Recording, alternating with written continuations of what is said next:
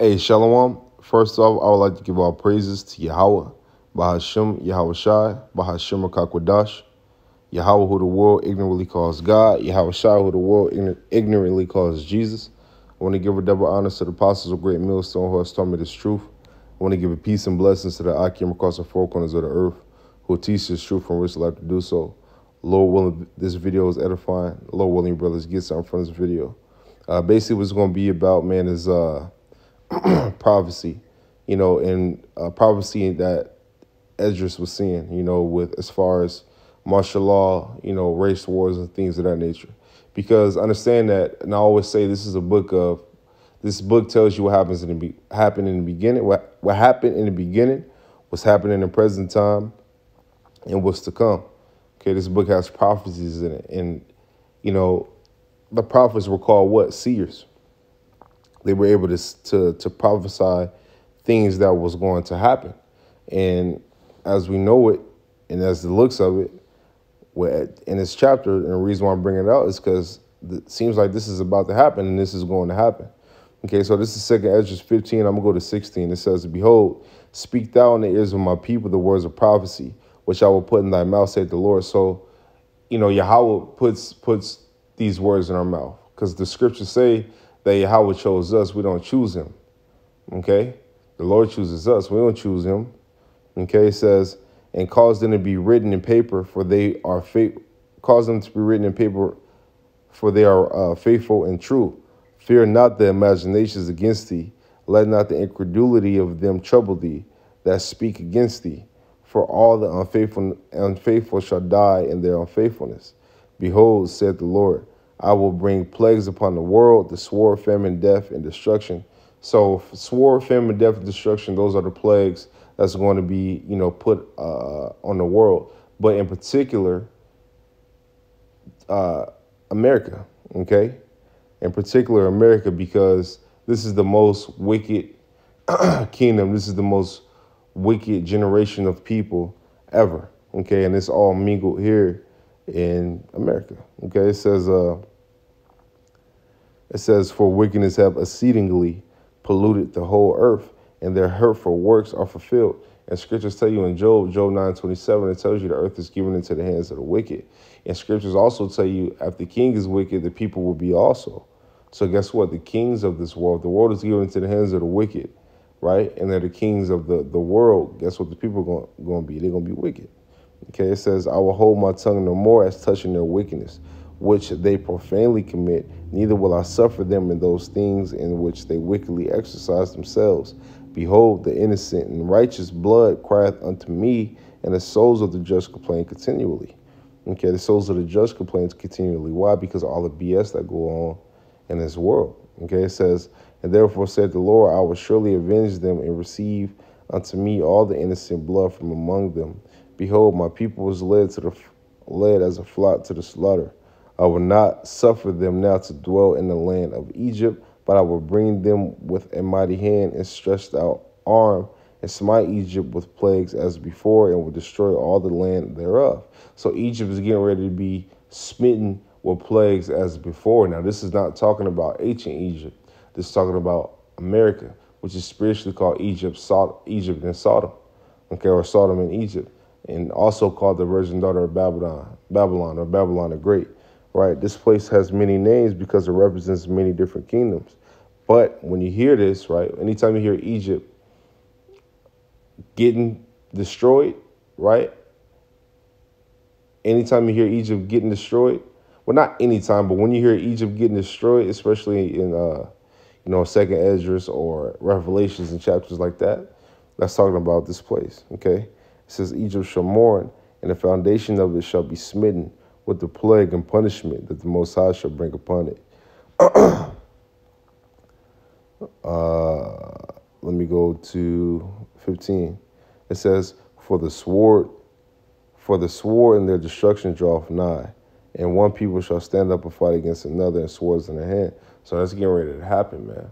Okay, we see all the madness that's going on with the whole president election thing. This is getting ready to crank up. This is 16. It says, "For there shall be sedition among men and invading one another, right? They shall not regard their kings nor princes, and the course of their actions shall stand in their power. Okay? It says, and so they ain't gonna regard, they don't care who in rulership. Okay, these people are gonna go straight berserk. It's gonna be all out chaos. Okay, it says, a man shall desire to go in the city and should not be able. For because of their pride, so this is why the destruction is coming. It says, for because of their pride, the city shall be troubled, the houses shall be destroyed, and men shall be afraid, and man shall have no pity upon his neighbor. So a man is not going to have no pity upon his neighbor. Okay, it says, but shall destroy their houses with the sword and spoil their goods because of the lack of bread and great tribulation. So that's what's to come, man. You know, a famine, great destruction. You know, and we do this word to hopefully be protected, man, you know, so that we might receive salvation. Okay, I'm going to go down to 21 and read 22. It says, like as they do yet this day unto my chosen, right? The chosen is the one that's complaining.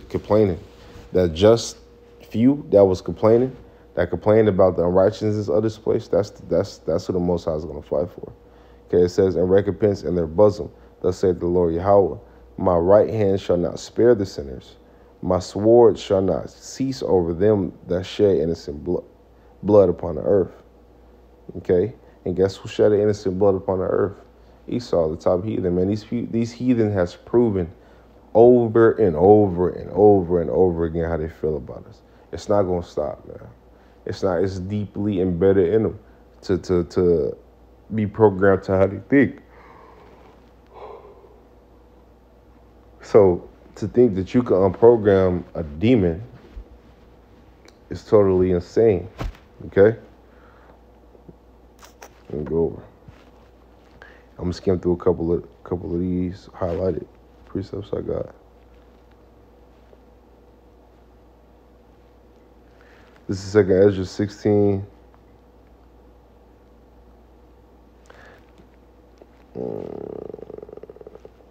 I can start at 11. It says, the Lord shall threaten, and who shall not be utterly beaten to powder at his presence. The earth quaketh, and the foundations thereof. The sea arises up and with waves from the deep, and the waves of it are troubled. And the fishes thereof also before the Lord, and before the glory of his power. For strong is the right hand that bendeth the bow. His arrows that he shooteth are sharp, and shall not miss when they begin to be shot to the ends of the world. So those arrows are talking about what? Those arrows are talking about those nukes. We always bring it out because that's the end-all be-all for this place. That's the end-all destruction for this place. It says, behold, the plagues are sent and shall not return again until they come upon the earth. The fire is kindled, which the fire is started is another word for saying that, and shall not be put out till it consume the foundations of the earth. Like as an arrow which is shot of a mighty archer returneth not backward, even so the plagues that shall be sent upon the earth shall not return again. He said, woe is me, who would deliver me in those days? Listen to this, the beginning of sorrows, the beginning of mournings, the beginning of famine and great death, the beginning of wars, and the powers shall stand in fear, the beginning of evils. What shall I do when these evils shall come? Okay, so he was worried. Esdras is back today, you know. He was worried, you know what I mean? Because the things that he the things that he was seeing, you know, was all out chaos. It was not peace, peace, peace. It was not peace. You know, it was a lot of death, famine, destruction, a lot of things going on. Okay, it's 21, it says, behold, victuals shall be so good cheap upon earth that they shall think themselves to be in good case. And even then shall evils grow upon earth, sword, famine, and great confusion. For many of them that dwell upon the earth shall perish of famine, and the other that escape shall the hunger. It's like it, that escape the hunger, the sword shall the sword destroy. So the sword is going to destroy those who escape the hunger. Okay, because the ultimate sword is nuclear missiles, right? So mind you, right, that when a missile touches down, you're talking about 200 million of them, right? 200 million. When 200 million missiles touch down, ain't going to be nothing left in America, nothing left. It's going to be a pool of fire, okay? A pool of fire, okay? Everything evaporated, okay? But this is going to be that nation. This is going to be that place, because this place was supposed to use Every other nation was supposed to use Sodom and Gomorrah as an example. This is going to be another place, right, where that's going to be used as an example. Okay, when you live unrighteous, this place is going to be used as an example, and it's gearing up to be that. That's why this book is a book of prophecy. It's gearing up to be that. This place is going to be that place because nobody ever going to be able to dwell here no more because of the wickedness of this place. I mean, the pure wickedness of this place, man. Okay, from women, family, friends, children, whatever. You know, this place got something coming. It got a great surprise coming for that ad. Okay. Let's see, was there anything else I could grab on this? I encourage you brothers to read 2 Esdras 15 and 16. It gives you, a little bit of tips about what's to come. Okay. It tells you what's to come. This whole chapter is good, but, I'm going to end it there. I think my point was made. I'm going to end it there. Lord willing, video is edifying. Lord willing, brothers got something from this video. I want to give our praises to Yahweh, Bahashim Yahushua, for giving me the spirit to do this video. I want to tell you, brothers, keep pushing. I want to say shalom, Shalom.